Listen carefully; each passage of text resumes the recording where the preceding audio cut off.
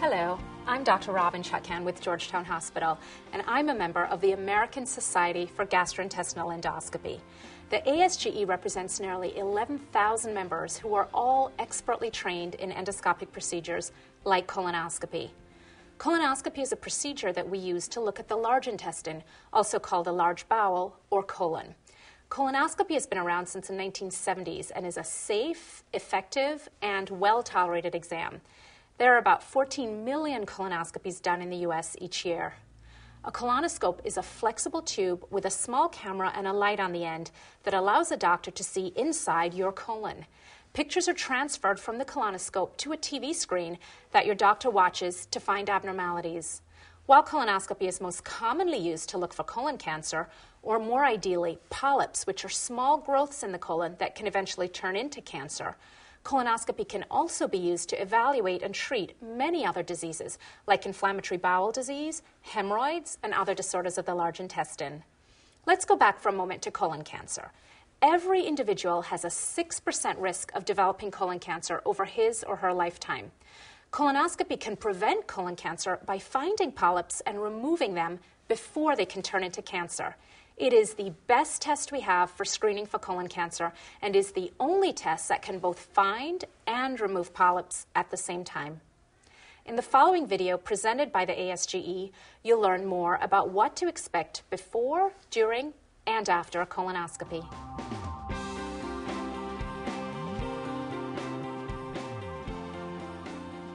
Before having a colonoscopy, you'll receive instructions on what to do leading up to the colonoscopy well in advance of the procedure. These instructions will focus on what you may or may not eat, what to do with medications you're currently taking, and how to drink the bowel prep. You'll be advised of the diet and the cleansing routine to follow before the procedure. Cleansing with the bowel prep begins the day before the exam. There are many different types of bowel preps, but typically they require a clear liquid diet for one entire day before the procedure and laxatives that are taken the night before the procedure. You can do your regular activities a day before, but you'll need your evening free to take the bowel prep. Following the instructions about diet and bowel prep can have a tremendous impact on the colonoscopy. A well cleaned out colon is likely to result in a colonoscopy that is quicker, safer, more comfortable, and more effective.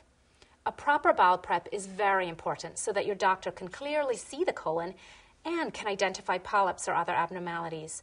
A poor bowel prep where the doctor is unable to see the colon may result in the procedure being canceled. Eating before your colonoscopy could cause serious complications if your doctor doesn't know that you've not followed the diet and bowel prep instructions. Your doctor will also need to know what medications you're taking before your procedure. You may be asked to stop some of those medications before the exam. Before the procedure, the medical staff will provide you with an informed consent document to sign. This document goes over the risks, the benefits, and the alternatives of the procedure.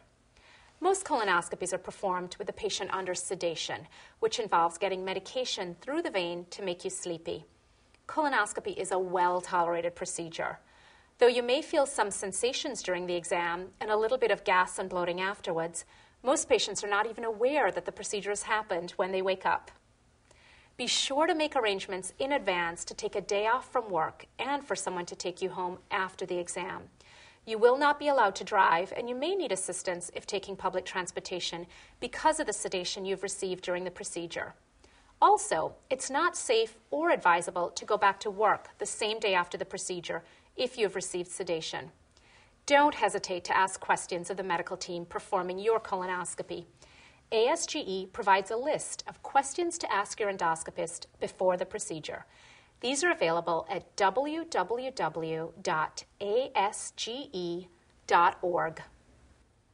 Well, I actually have been putting this off for a long time. You know, who wants to go through this? And my wife has actually been encouraging me for the last probably couple years to do it. So after putting it off for so long, I decided, well, you know, I'm 51 now, so I better do the responsible thing and actually, you know, take care of it. So here I am.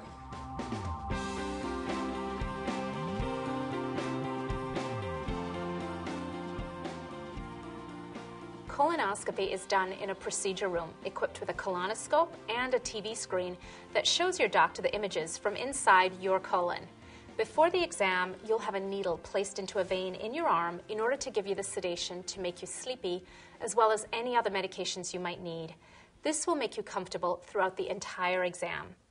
Many patients may fall asleep completely and may not remember anything about the exam. The scope we use is a tube, a flexible tube, that has a camera and a light source on the end. In addition, there is a channel that allows us to pass our instrument through the scope if we need to take a biopsy or take a polyp off. The scope does have dials, which allows us to move it left, right, up, and down so that we can guide it through the colon. The scope is inserted into the rectum after we do a rectal exam and then passed all the way to the cecum, which is the beginning of the colon. Well, typically we're looking for different things on different patients. If it's just a screening colonoscopy, we're looking for polyps, which are little growths that can turn to colon cancer. In other patients who have symptoms, such as rectal bleeding, we're looking for a source of bleeding. In patients who have abdominal pain or diarrhea, we may be looking for inflammation or a cause of those symptoms as well. Colonoscopy typically lasts less than 1 hour. Unexpected events or complications are rare, but they may occur. Complications of colonoscopy may include missing a lesion, making a tear in the lining of the colon, which is called a perforation, bleeding, or having a bad reaction to the medication used for sedation. Your doctor will be looking for abnormalities such as bleeding, polyps, and cancer. It's not uncommon to find polyps. Approximately 1/3 of men and 1/4 of women undergoing colonoscopy to screen for colon cancer will have polyps. Polyps are important because a majority of colon cancers develop from colon polyps. Most polyps are benign, meaning they are not cancerous. However, these polyps have the potential, in some cases, to turn into cancer, so it's best to have them removed. Colonoscopy removes the polyps before they can ever become cancer.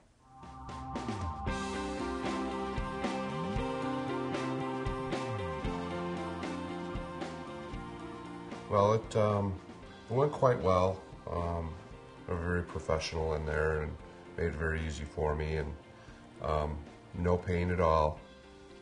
After your procedure, you'll be closely watched for about 30 minutes. You'll be allowed to have something to drink and a light snack immediately following the procedure, and you can generally resume your normal diet. Someone from the team performing your colonoscopy will speak with you before you leave and will go over the results of the test, as well as any medication changes and the follow-up plan. Before you leave, you will know at least the preliminary results of your exam. It's quite common to have tissue removed during the test, which is called a biopsy. This does not necessarily mean that anything is wrong. Any tissue removed will be sent to a doctor called a pathologist for them to look at under a microscope. These results will not generally be ready right away, and they take several days to be completed. Before leaving the doctor's office, a member of the colonoscopy team will suggest how best to check on those results. You'll also receive instructions for what to do once you arrive back safely at home. Because of the effect of the sedatives, you'll be asked not to drive or go back to work and not to participate in any significant physical activities. You can return to normal activities the next day. After the procedure, it's common to have a little mild bloating and gas, but this usually goes away within a few hours. Although complications are rare, you will be given a number to contact your doctor if you have any abdominal pain, bleeding, fever, or any other problems related to the procedure.